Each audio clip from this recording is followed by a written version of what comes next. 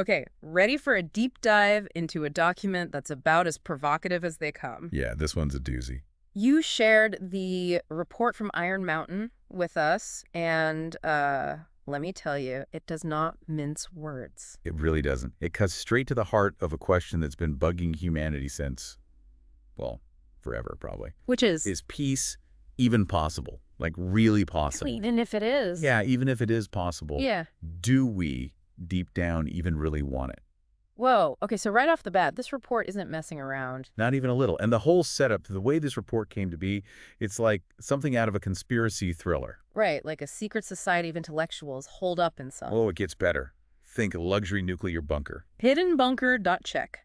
And their mission to analyze what exactly? To analyze the potential downsides of a transition to peace. Okay, so a bunch of brilliant minds in a luxury bunker trying to figure out if peace is actually a bad idea. Basically. Hmm. And their findings, let's just say they were controversial, to put it mildly. This report straight up suggests that lasting peace, while achievable, might be a bad thing for a stable society. That's kind of a bombshell, isn't it? It's a big one. Their argument is that war, while obviously destructive and horrible, actually serves a bunch of hidden, vital functions in the world. Okay, so they're not saying war is good exactly, but... No, not good, but essential. Like, Yeah. it's practically woven into our social DNA. Mhm. It underpins how our systems function, even in peacetime. So war isn't just about politics or land grabs. It's like fundamental to how our world works. Exactly. And the report from Iron Mountain argues that war, or at least the constant threat of it, has become so deeply ingrained in everything that trying to just remove it Mm.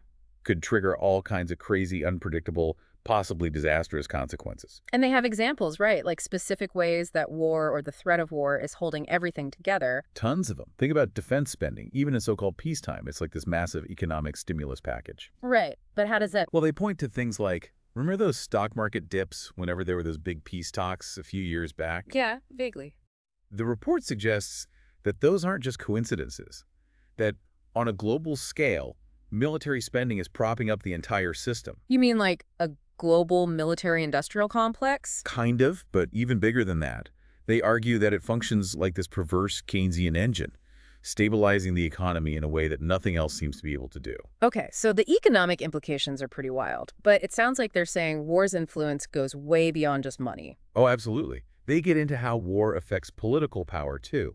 The whole idea that regimes that can't fight often end up collapsing from within. So if a country can't wage war... They're vulnerable. The report argues that being able to fight legitimizes governments, enforces order, even helps maintain existing class structures. whether we like it or not. Exactly. So the threat of war keeps people in line, both on the world stage and at home. That's a very simplified way of putting it, but yeah, that's one of their arguments. And, you know, it's not like it's completely untrue. Look at history. It's a pretty sobering thought, like what we consider normal in society Yeah. might be more messed up than we realize. The report definitely doesn't shy away from the uncomfortable stuff. If anything, they're saying, hey, look, this is the reality, whether you want to admit it or not. And it's not just about economics and politics, is it? I seem to remember something about... Sociology. Oh, yeah, the report dives into that, too. They claim that war, and this is going to sound messed up, but they claim that war functions as a kind of social glue. Social glue, meaning... It brings people together. Yeah. Creates a sense of unity. I mean, I get it, the whole us versus them mentality, but still. Right, and they even talk about how it allows us to distance ourselves from the human cost of conflict. Like, they use those stark historical examples like Hiroshima and Nagasaki. Wow. Okay, so we're really getting into some ethically murky territory here. We are just getting started. Like, think about, World War II, that spirit of unity, rationing, victory gardens, everyone working towards a common goal. Yeah, right, the greatest generation and all that. Exactly. The report argues that war, and this is obviously tragic, but it can create a level of social cohesion that's really hard to achieve any other way. Okay, but social cohesion isn't the only thing. This report goes even further. It suggests that, historically, war has also been a pretty darn effective method of population control. Yeah, that's another really unsettling aspect of this whole thing. Throughout history, war has basically acted as this awful but arguably effective way to keep the population in check. And while that might seem less relevant today with modern medicine and all. The report actually highlights how population growth, combined with things like environmental damage, could lead to some serious resource scarcity down the line. So even though we might not want to think about it, war has, in a really messed up way, been keeping things balanced. That's what they're saying. And it gets worse. They argue that war has also been the driving force behind a lot of cultural and scientific advancement as well. Wait, really? Explain that. Well, they have all these examples from throughout history, how the pressure of conflict basically forces societies to innovate. Like they say that everything from iron smelting to the space race, every major leap forward for humanity has this dark side. Interesting. Because, yeah, you think about something like the space race, and it was basically just the Cold War playing out with rockets. Exactly. They even point out that something as mundane as the lawnmower has roots in a war machine designed by Leonardo da Vinci. You're kidding. Okay, so humanity is basically a bunch of pressure cookers. The worse things get, the faster we innovate. But what does that mean for a world without war? Right. That's the million-dollar question, isn't it? Like, what happens to all of this? To the economy, to political power, to social cohesion, to scientific progress if we actually manage to achieve lasting peace? So what do they propose we do? What happens to all the money we spend on weapons and armies, for example? They toss around some ideas, like shifting those resources to things like massive social programs, maybe a global effort to combat climate change. They even suggest something like open-ended space exploration. So basically, finding another way to dump huge amounts of resources into something that doesn't have an immediate, tangible return. Pretty much. Although they do admit that it's debatable whether any of that would actually be enough to, Yeah. sustain things. And what about the political side of things? If countries aren't constantly trying to one-up each other militarily? Well, one suggestion is a global police force, kind of like a UN on steroids, I guess, to keep everyone in line. But wouldn't that be incredibly difficult to manage? They admit it would be. And on top of that, it could just end up being, another form of militarization, just with different branding. Which is like trying to put out a fire with more fire. Right.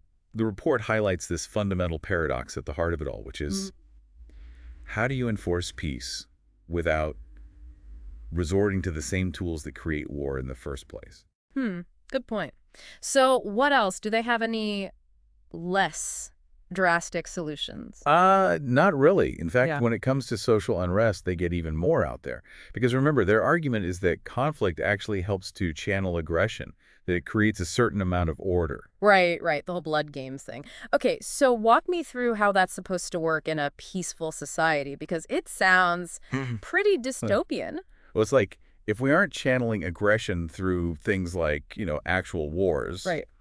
then they suggest we need to find some other outlet for it. Hence the blood games. Okay, so walk me through how that's supposed to work. Well, they're talking about creating these artificial conflicts. Yeah. Competitions with real stakes designed to tap into those, primal instincts. Okay, so less Hunger Games, more, I don't know, like Extreme Olympics or something. Yeah, something like that. Though they're pretty vague on the specifics. I mean, it's not like they're actually suggesting we start gladiatorial combat again. I hope not.